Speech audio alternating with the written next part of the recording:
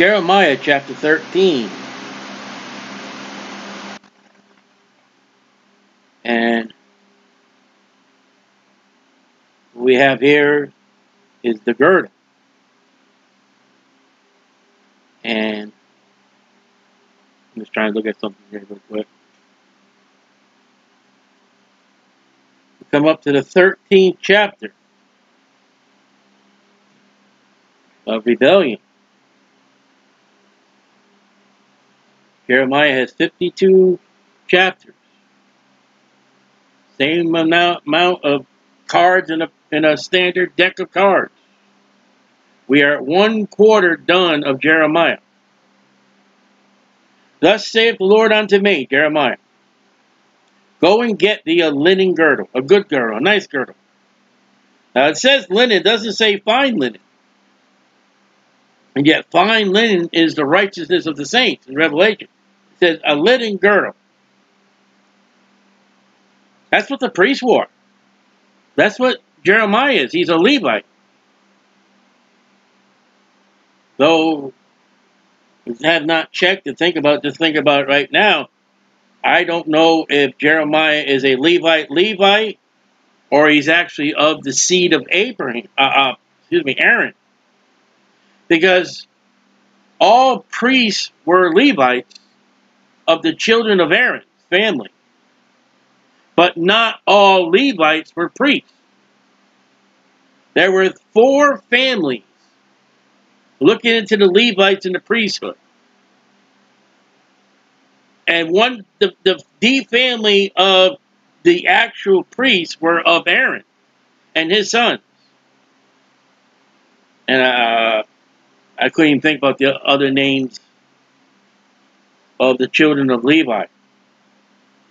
Go get thee a linen girdle and put it upon thy loins. So get you a linen girdle and wear it. So it shows you where your loins are, it's where your girdle. So you got people today, thou shalt not wear what pertaineth to a woman, and a woman is not to wear what pertains to a man. Then what is Jeremiah doing wearing a girdle? Why was Saul wearing a skirt?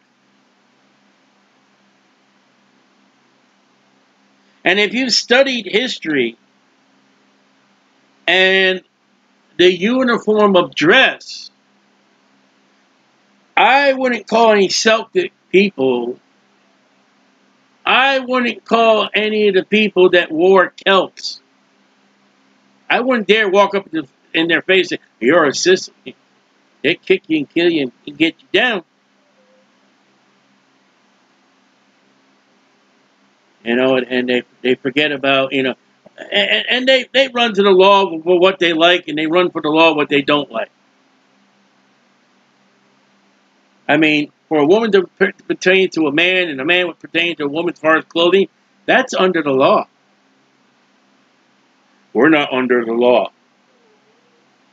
But you run to the law.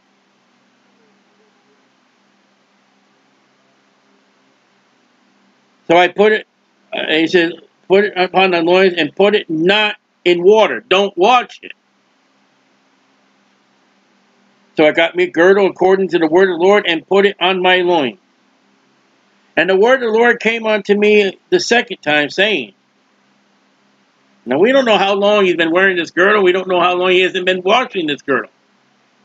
And we don't know how long the second time is. Take the girdle that thou hast got, which is upon thy loins. He's still wearing it. And what God's doing is what he does weird with of his prophets is he uses them for an illustration. And sometimes the illustrations are weird. Isaiah is told to go barefoot and naked. And then there's scholars. Well, you know, he had kind of clothing, and Peter wasn't naked. And yet the Bible says Adam and Eve were naked, and they were not ashamed. He tells Ezekiel, I want you to get some little army men, and I want you to get a cast iron pot, and I want you to play a little army man. And I want to use that for an illustration of Judah. So this is one of the things that's common for God, and Jews require a sign. Jeremiah is a Jew, and this is a sign. Arise and go to the Euphrates, and hide it there in a hole of a rock. Now let me break up my, this is the problem, I got a new Bible. Jeremiah 13, let me check here real quick, I got a note here. I got me a new Bible, because this Bible is just stuck and gooey. I don't know what happened to this one. Jeremiah 13. I got a distance of 300 miles.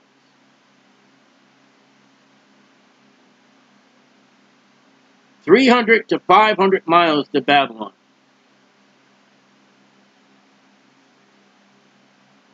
300 to 500 miles. That's a trip. I'm going to write that down real quick.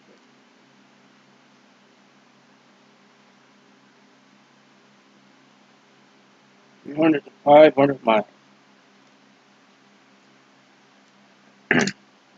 That's without a car. That's without a plane. That's without a train. Without a bicycle. So I went and hid it in the Euphrates. That's all the way up by Iran. That's where Babylon is. This is where Judah is going to go. Jeremiah is going where Judah is going to go. As the Lord commanded me. He does exactly what God tells him to do. And it came to pass after many days that the Lord said unto me, I mean, look at this whole chapter about a girdle. Arise and go to Euphrates, take the girdle fence, which I command thee to hide there. All right, so take this girdle brand new, wear it, don't wash it. And forever how long he's wearing it, and he doesn't take it off. Now God tells him, go all the way up to the Euphrates River, take that girdle off and hide it in the river, along the bank of the river. And then he tells him to go back. He's going now from 600 to 1,000 miles for this illustration. I went to the Euphrates and dig.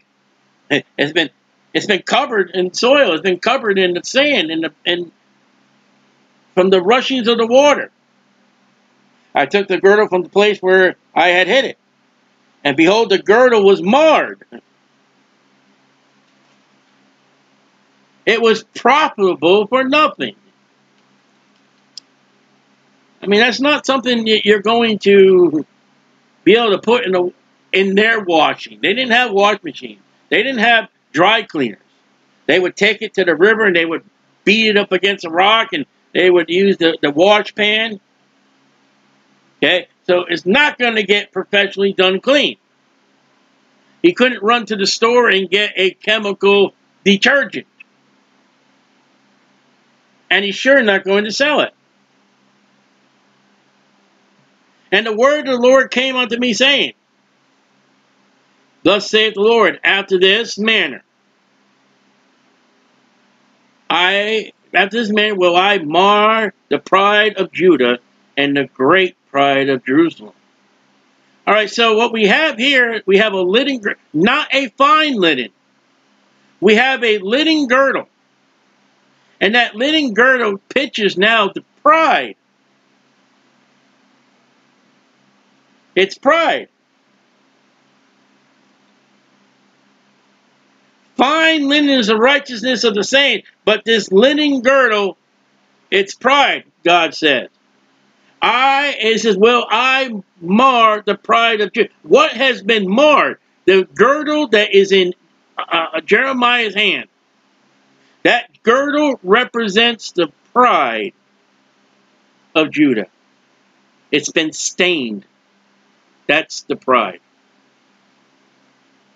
Linen, fine linen is righteousness of the saint. But when you add your pride, and I have seen pride with Christians, I have seen pride with pastors, and I have seen pride with the church. And what you do is you're taking your fine linen and you're marring it. And what you're going to do, what Judah is going to, what Jeremiah is going to do, is you're going to walk up to God, the judgment seat of Christ. He's going to say, let me see your underwear. My underwear.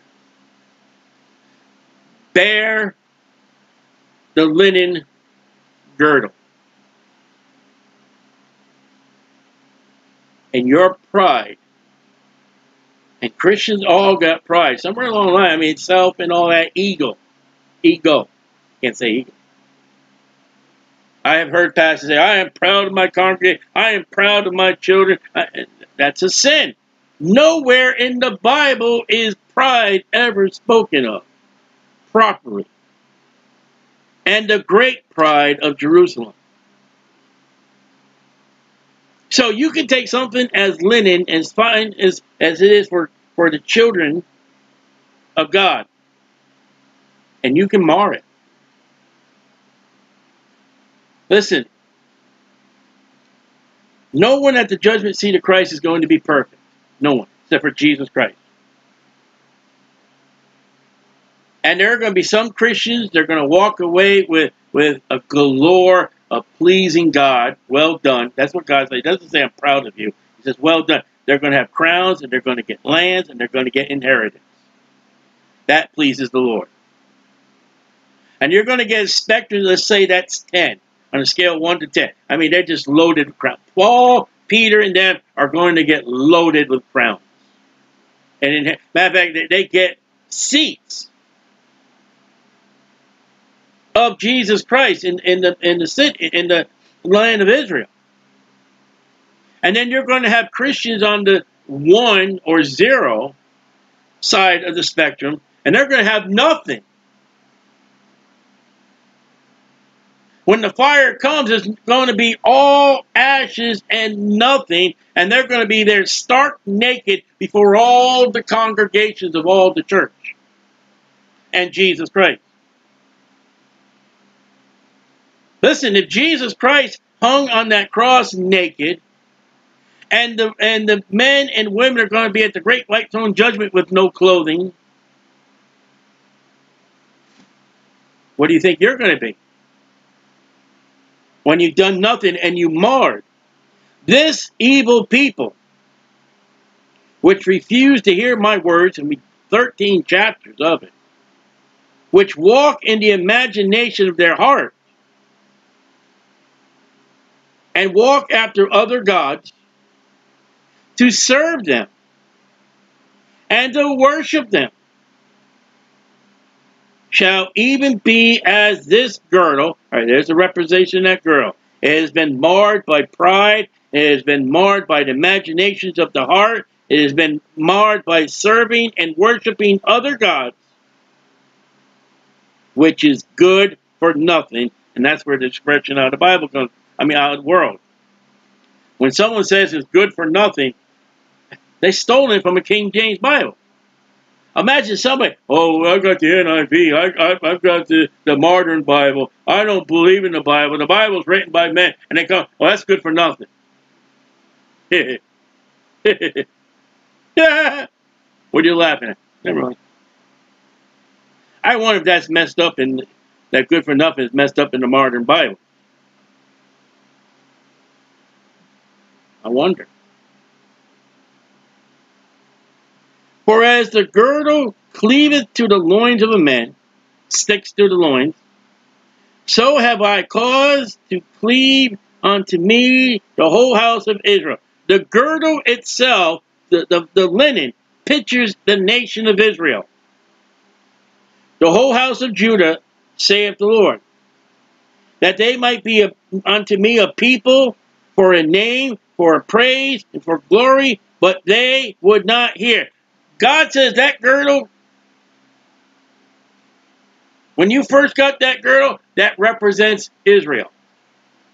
And when you didn't wash it, and sweat and other things that got on that girdle from you wearing it, and then you hiding it in the Euphrates River, That's Israel in pride. That's Israel in not listening to me. That's Israel serving and worshiping other gods. And that's Israel serving the imaginations of their heart.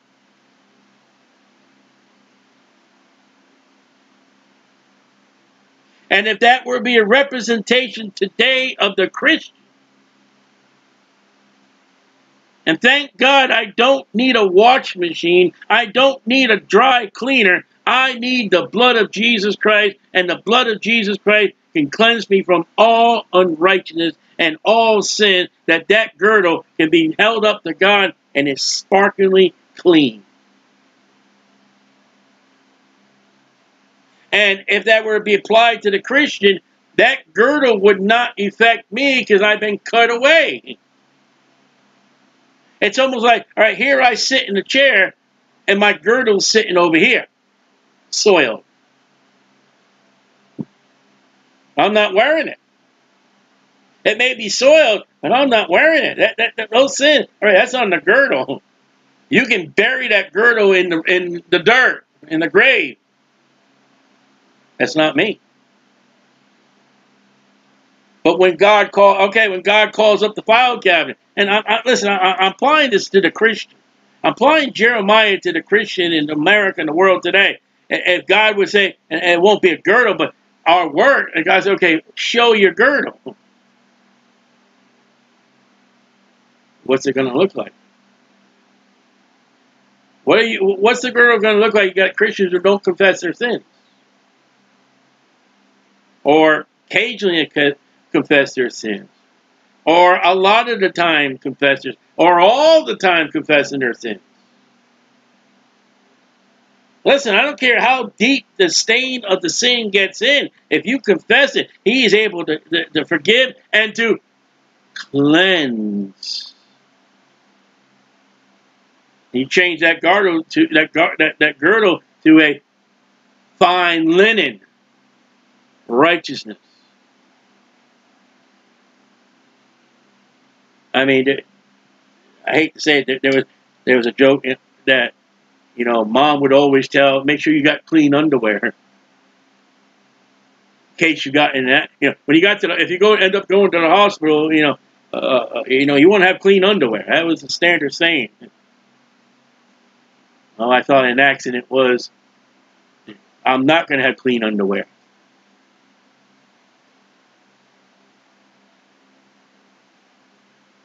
They got a cleaning agent called Shout. It gets rid of certain stains. Now, I got the blood of Jesus Christ. That gets rid of all stains. I can take my girdle. I can take an illustration of this for the Christian. I can take my girdle and I can wash that girdle in the blood of Jesus Christ. And it'd be like taking that girdle freshly out of a brand new package. In the blood of Jesus Christ, you can take that girdle and go to the store and buy a brand new girdle, and you wouldn't even know the difference. Except for one thing. And they do this in the military. They mark your underwear. So they know they put your name and your ID on the underwear. And you pull out the girdle and say, belongs to God. That's mine. That soul is mine. That is my son.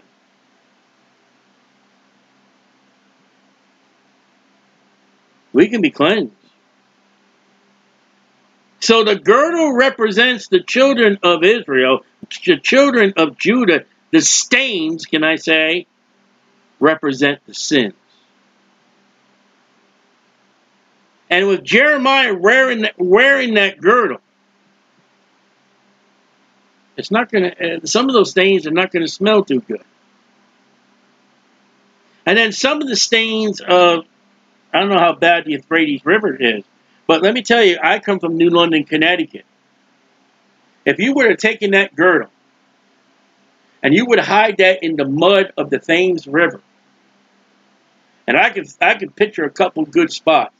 You hide that thing in the Thames River, and I don't know how long he the girdle, and you go back and dig that thing up, you're not going to want to smell that underwear. Because I'm telling you, I've been involved in lobstermen. And we pull those pots up from the muck. We're going to talk about muck in Jeremiah soon. You want to talk about muck? All the industries in New London County and Norwich, all over the years, and the industries that are there now, that river bottom of the Thames River is muck, and it stinks. And then they wonder why the lobsters are dying in the fish. And you look at this, did not Isaiah talk about filthy rags?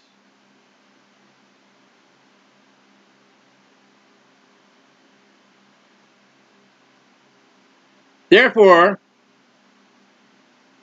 thou shalt speak unto them this word. Notice a lot about the girdle and a lot about the word of the Lord.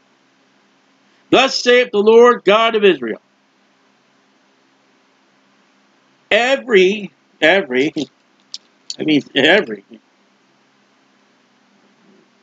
on my Bible again. Every bottle shall be filled with wine. I think we've taken a new subject here. They shall say unto thee. Here's the God says, Jeremiah, I want you to go talk to the people. All right, what do you want me to say, Lord? All right, this is what I want you to say. Every bottle shall be filled with wine. That's the message. They, Judah, will say, do we not certainly know that every bottle shall be filled with wine?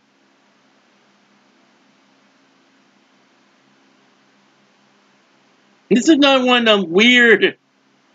All right, everybody, come here. All the bottles are going to be filled with wine. Jeremiah, what? All the bottles, we certainly know all the bottles are filled with wine. Man, your average American would love that. Then shalt thou say unto them, thus saith the Lord, behold, I will fill all the inhabitants of the land of Israel, all, Gentile and Jews. That's all. Even the king that sits upon David's throne, all right, royalty. And the priest, the ones at the temple. Again, I'll have to check if I remember. I don't know if Jeremiah is of Aaron's, but these are Aaron's sons, great grandsons, the priests. It can also be not only the Levitical priest, it can also be the false priest, because remember, Jeremiah told us through God that every street there's a church, in every city there's an altar. And all those fallen worship altars of false gods, there are priests offering up. And the prophets.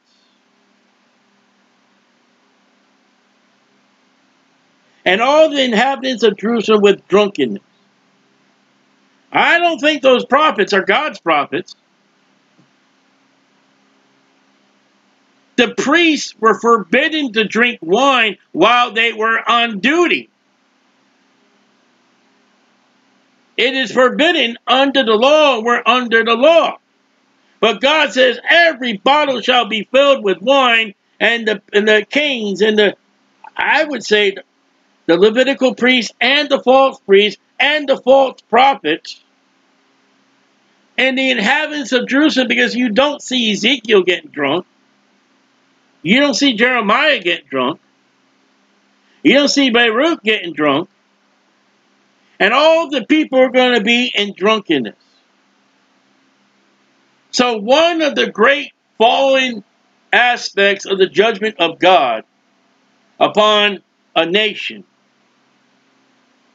is the great desire everybody's getting drunk. Even people who are not supposed to get drunk. And I will, there's a will, dash them one against another. with the drunkenness. Even the fathers and the sons together. God's going to dash you. You can't defend yourself. You cannot fight. You're not of a great defense when you're intoxicated. Saith the Lord. God said it. It's going to be so. I will not pity, not spare, not have mercy, but destroy them. This is God's people. This is God speaking.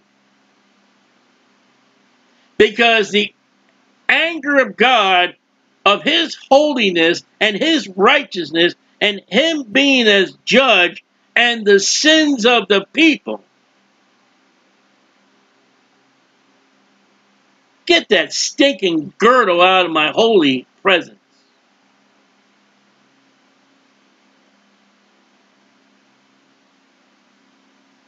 Jeremiah said, our righteousness as filthy rags. You're not going to see this filth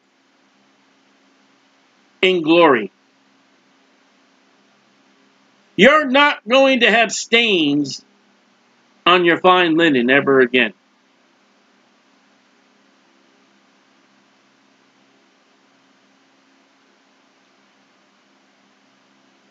Hear ye, and give ear. Better listen. Be not proud. How more can you explain it? And there are people out there, we've got the greatest church.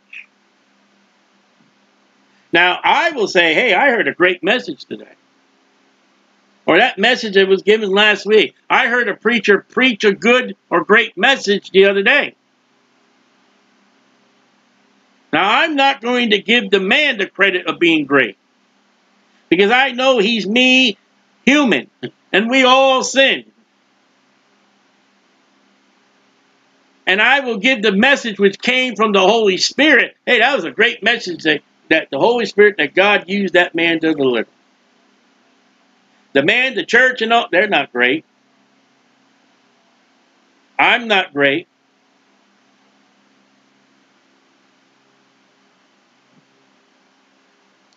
Give glory to the Lord your God. So in pride and being proud, you don't give glory to God. Before he causes darkness. Before your feet stumble upon the dark mountain. And that was one of the stories in Pilgrim's Progress. And it wasn't dark mountains. I remember the fact is that they became blind, or their eyes were taken out, and it just wandered. And no aim. Aimless. Until they just died. And no one ever heard of them.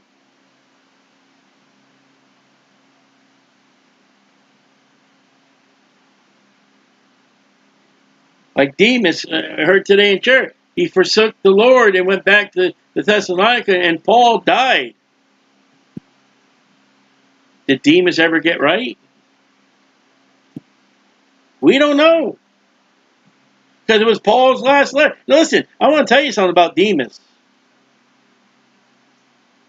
If you're going to backslide, Thessalonica would be the last place to run. Because Thessalonica loved the Lord, served the Lord, and they were being persecuted for their faith.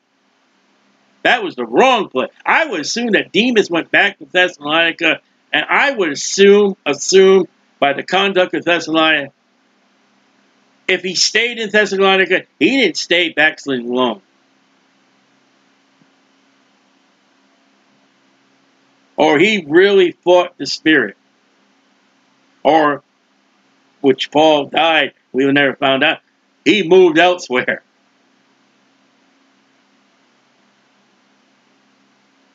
I mean, there's one other place, I can't think of the place right now, where they actually searched the Scriptures and studied the Scriptures. That would be another bad place for backsliding. And while ye look for light, he turneth in the shadow of death. Comes death. and make it gross darkness. Man, that would be the story of the consecration camps. I can't imagine the horrors of the darkness of the Jews being loaded up into railway cars and then being loaded up into buildings where they would be burned to death.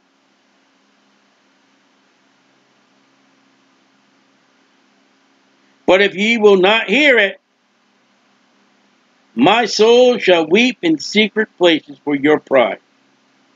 My eyes shall weep sore and run down with tears, because the Lord's flock, Israel, is carried away captive.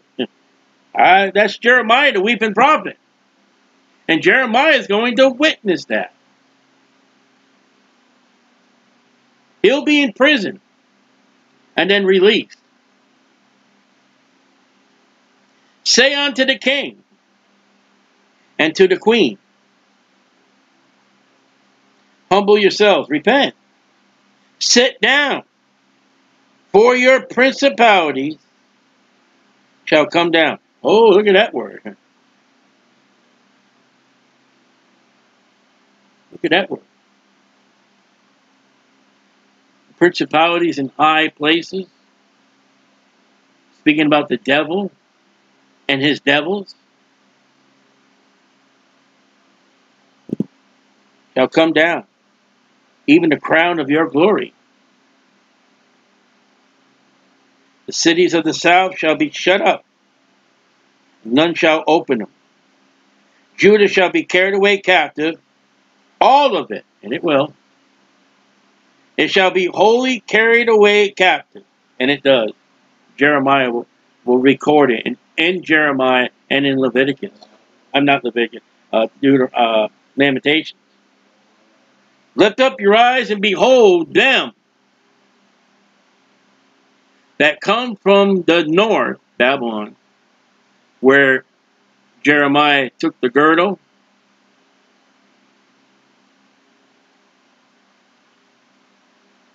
You know, the girdle was soiled before it got to Babylon, and it became more soiled in Babylon.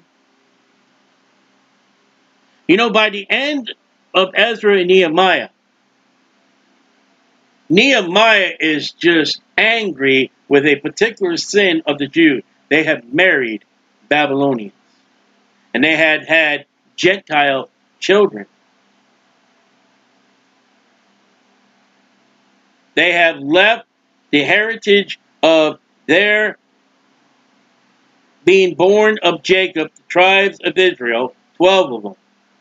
They have left their heritage of Benjamin marrying Benjamin, Dan marrying Dan, Judah marrying Judah, Levi marrying Levi. They are married Babylonians, and a list of names is found in Nehemiah, and some of them are the priests. Some of them are the Levites. How come in the whole nation of the authority of Nebuchadnezzar, are you telling me on that fine afternoon there was only 3 Jews that stood up before the golden image of Nebuchadnezzar? You mean there were no other Jews there? Why weren't there other Jews standing up? Same question. Why don't you have Christians out there witnessing? Why don't you have Christians proclaiming the gospel and not the nonsense? Why is it that here we are in Daytona Beach, Florida, and we get a lot of visitors from all over the world, and we'll get somebody from America, and they'll come up to us like, and they love the Lord, and they're saying, like, we have never seen some of what you guys do here. Wow. And I've had a couple of things. When I get home to my home church, I'm talking to my pastor. I want to try to get something out like this. I mean, you're over here preaching, and your daughter's over there passing out gospel tracts. Wow. And we were talking about in Sunday school today, the things with the kids and all. Christians need to stand up. Where were the Christians in Roe versus Wade? Where was the Christians in the Monkey Scopes trial? You know, they sat down, well, I don't want to disturb anybody. I want to let my light shine, but I shouldn't say anything. And look at the garbage and look at the mess by not standing up, and the victory given to the devil at the Scopes monkey trial. And the victory given over to the devil and the death of babies in Roe versus Wade.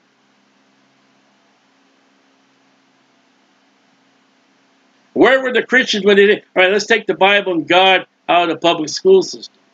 Where are they? And then you're going to turn around and say, oh, we have a great church. We have a great pastor. Okay. I'll tell you what.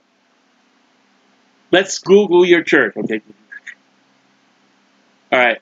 I see the address here. Let's bring up Google Maps. Okay. This is the address of your church. All right. Google Maps. Let's bring up the radio. All right. Now, let's do a search. You're such a great church. You got such a great pastor. Everything. Let's see how many bars, taverns, and places that sell liquor. I know a church. And you go to the church. You're on your way to the church, and you're on your way home from the church. And they got benches there. Psychic.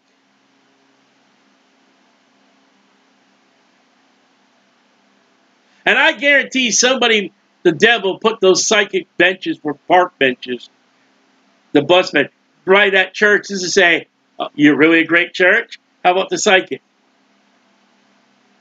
How about on Wednesday night, you got a bar within walking distance of your church, and you don't even affect them? Huh? It's so great. You got Paul that's in trouble with the silversmith over the great goddess Diana. And I got people in Daytona Beach that are upset with me, blaming me because of their income and their businesses are failing because I'm preaching the gospel.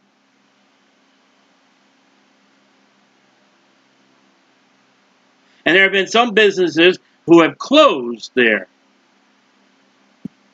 because they're filthy mouths and all that. And I got people who really want to do an honest business, an honest job. They don't want to cheat their customer. You know, come on, hey, you know, if anything of my products here, anything you like, it's yours. Hey, you know what, Starling? I can't believe they called the cops on you. I can't believe that you come over here and sit by us.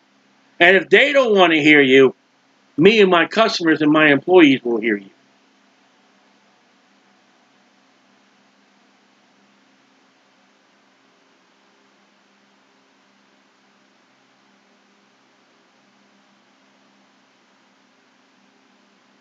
You know?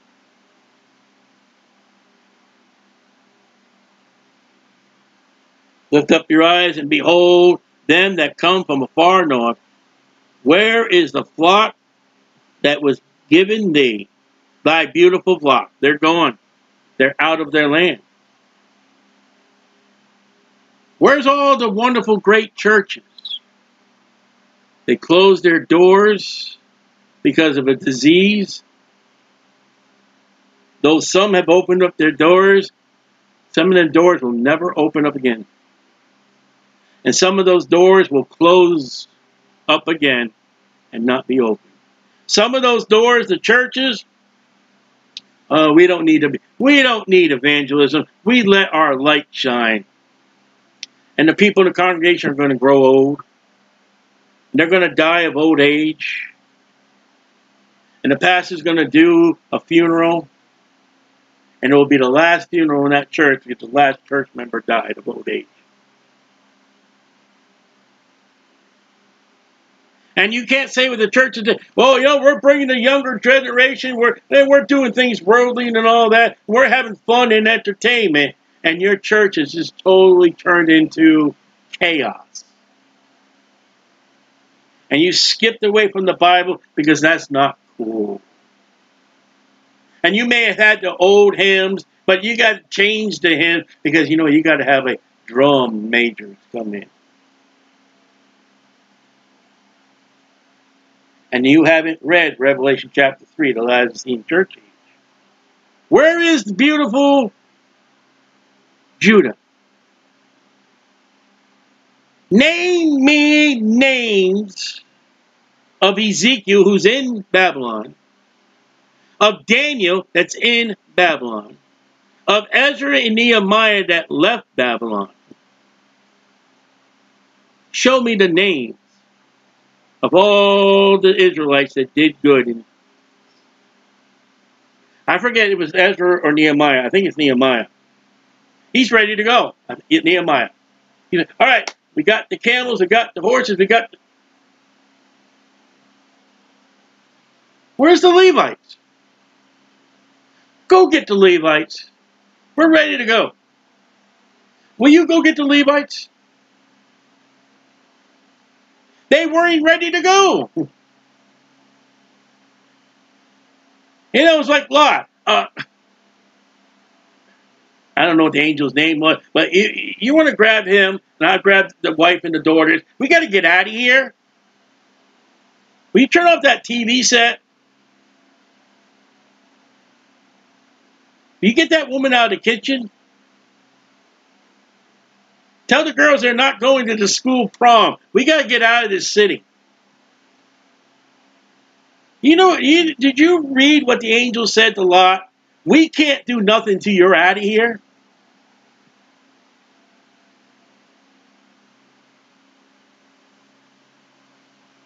Wait a minute. What's happened to beautiful? What happened to the girdle? It got soiled.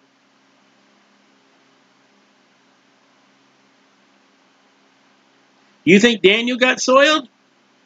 You think Shadrach, Meshach, and Abednego? Listen, Daniel said, oh, praise me, look how great I am. And Daniel accepted worship by the king. Are you telling me that Daniel's not standing before Jehovah one day? He's not standing before the Lord Jesus Christ one day? And he's like, he'll be clean. He'll be clean one day.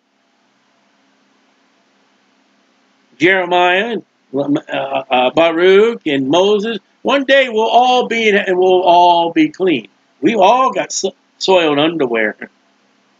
I mean, if the church don't have a girdle, we've got soiled underwear.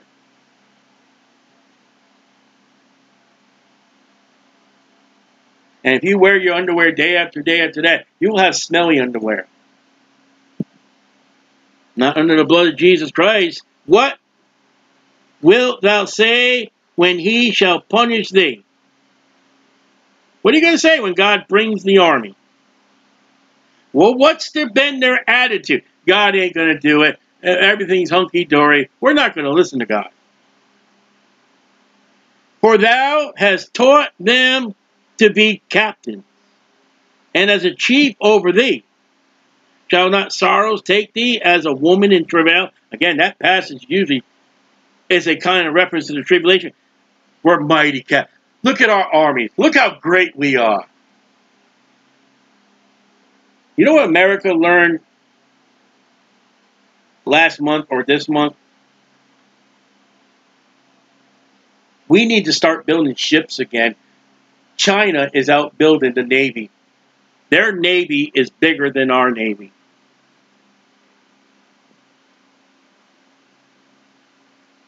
We're in trouble.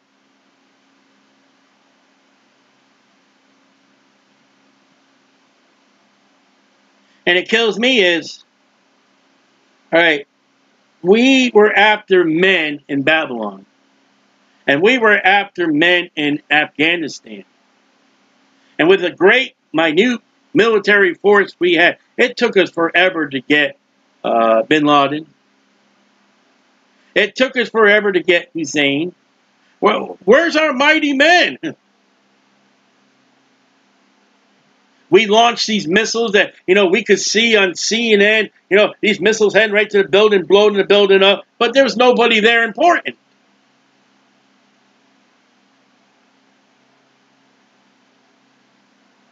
And we still got men over in Afghanistan, and our casualties have been very much. By the way, when our soldiers go over Afghanistan, those Middle East countries, they cannot bring a Bible. Oh, you're really going to have God on your side. No Bible? Okay. Attention all military personnel, move out. Anybody here who believes on the Lord Jesus Christ, now's the time to move. All right, the people left, you don't want the Bible? All right, notify, pick a state, ballistic missile submarine. Give orders for that submarine to open up 24 tubes and blast that country to pieces. And then we go in there, clean up, and you can bring your Bibles.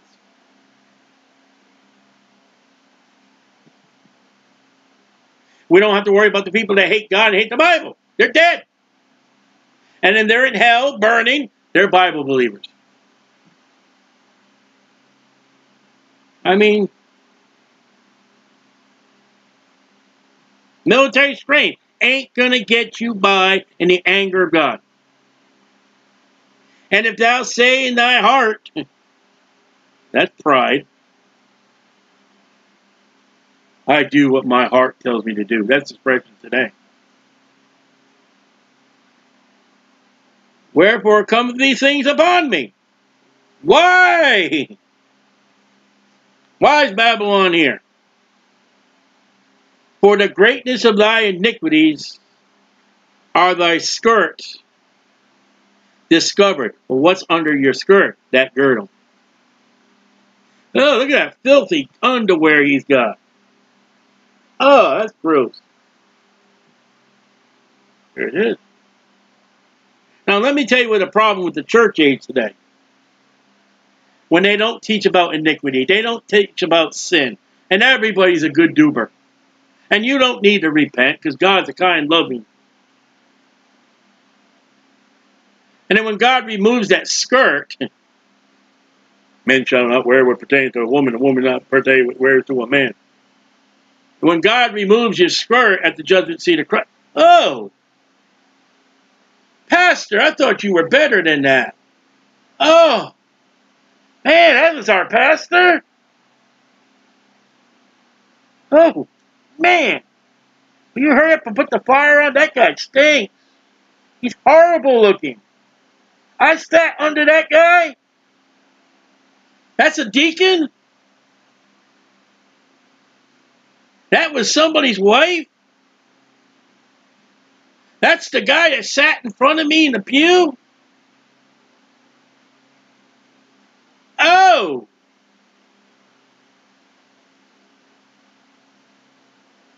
And then you're going to get somebody who loves the Lord and does right. And you're going to, I guarantee, I don't know what the attitude, I guarantee that doesn't. Well, you know what he did? He went to the store and got himself new underwear before he showed up here. Because nobody can have underwear that clean. So there'll be some kind. Yeah, I put it under blood. I confess my sins. And you too can have clean underwear before God. 1 John 1:9. If we confess our sins, he's faithful and just to forgive us our sins. And what's the rest of it? To cleanse us. There is nothing better for cleansing sin, the Lamb of God, which takes away the sin of the world. And it leaves no stain.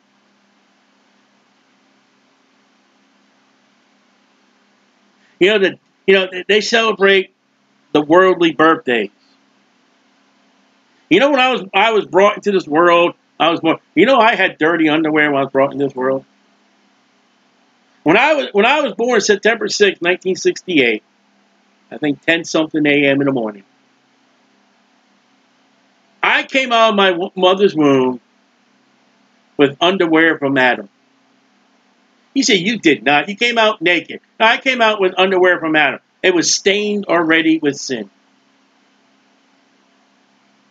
When my mother gave birth to me, after she gave birth to me, there was a thing called afterbirth.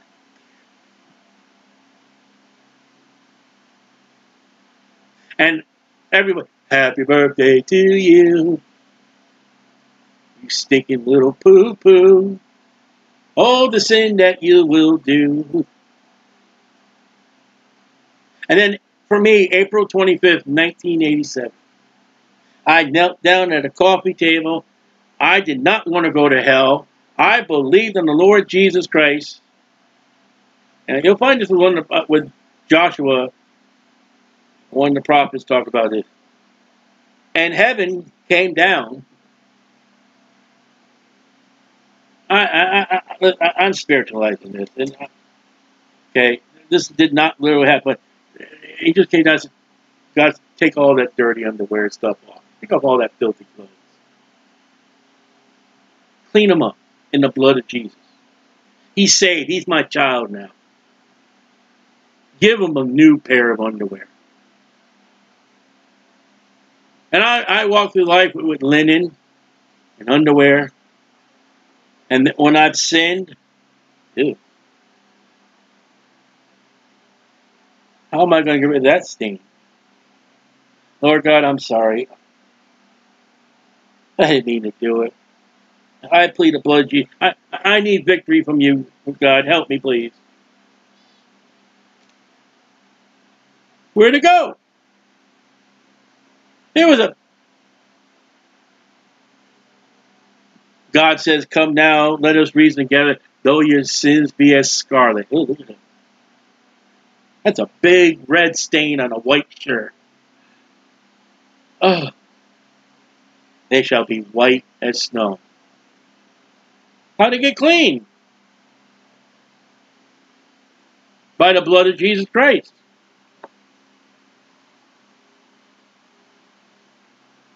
Can an Ethiopian change his skin? No. Mr. Jackson tried to do it. Or a leopard his spots? Watch out for the leopard type of antichrist.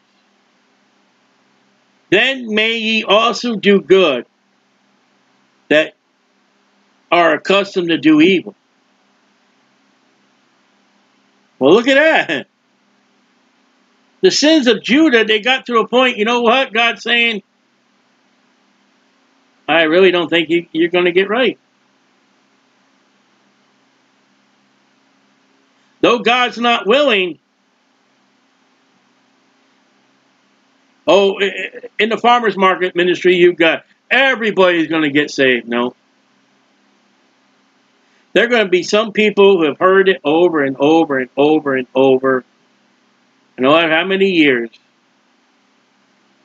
they're going to die. And they're going to die in their sins. Therefore will I scatter them as the stubble that passeth away by the wind of the wilderness. That's the refuge. That's the junk. That's the crap of wheat. This is thy lot, portion, property. The portion of thy measures from me, saith the Lord, because thou hast forgotten me. Talking to Judah, not Jeremiah. And have trusted in falsehood. Oh, that's religion. That's government. That's science. Therefore will I discover thy skirts. Look at that skirt in that girdle.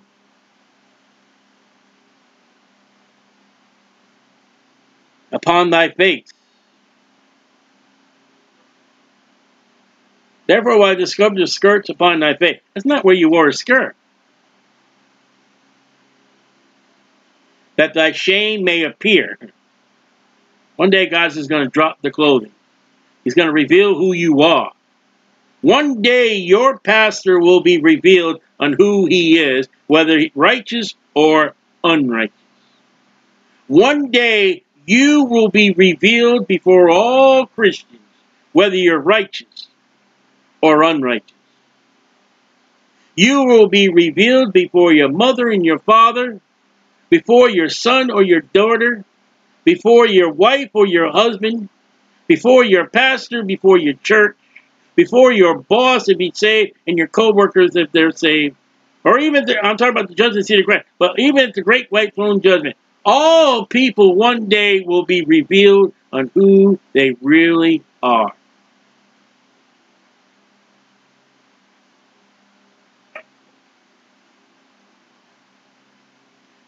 The secrets of Donald Trump will come out that you didn't even know. And the Bushes, and the Washingtons, and the Carters, and the Jeffersons, and the Adams. And therefore will I discover the skirts upon thy face, that thy shame may appear. I have seen thy adulteries. This is God speaking. Americans see their adulteries on the television too. And thy neighings, or neighings. Remember that with the horses? The cat call? Evidently, we go, I can't do it no more. I can't do it with my teeth. Evidently, the people of Judah had a woman call that sounded like a horse. I can't even try to do it. When they saw a woman, they didn't whistle at it. They made it sound like a horse. The lewdness of thy whoredom, and thy abominations on the hills of the fields, that's those high places. And it's funny, those have the church on the hilltop. And you'll see on albums of Christian albums, they'll have a church and it's on a little hill. You don't know what the Bible says, do you? You know what most churches I've seen? It's interesting. The pews faced east when the sun rises. Sunday morning sun rising, all the pews, even, I know there's a wall, but all the pews are facing the sunrise service. And we'll talk about that, Lord willing, when we get to Ezekiel. How the sunrise service is an abomination. I see, that church didn't have it. That church had it. That one didn't have it. That one didn't have it. That one had it. That one had it. That one didn't have it. I'm counting the churches where they face towards the east, sunrise. God sees it all. The abomination of the hills and the fields. Woe unto thee, O Jerusalem, and America and the churches. Will thou not be made clean when it shall be once? When shall it once be? Won't you just get clean? Won't you do right? And God already said, guess what? They're not going to get right. God is trying with Jeremiah, get right, repent. But God's already told Jeremiah, I'm warning them. But they're not listening. Oh, Lord God, you've given me this ministry. I'm trying to evangelize. I'm trying to preach the gospel. But they're not listening. I know. But what did I tell you to do? Well, preach the gospel. Yes. Do you save them? No. What did I tell you to do? Well, you told me to plant or water. Okay. Do you save them? No. So you don't save them. No. What did I tell you to do? You told me to preach the gospel, plant the seed, water the seed. Is that what you're doing? Well, yeah, Lord, but they're not listening. They didn't listen with Jeremiah. Now, here's the error. Here's the sin. Churches today say, well, that doesn't work. People don't get saved. People don't come to church. Let's use the worldly ways to get them saved. Let's use the worldly ways to get them in our church. And that's not what God told us to do. Jeremiah stayed faithful. He preached what God told him to preach.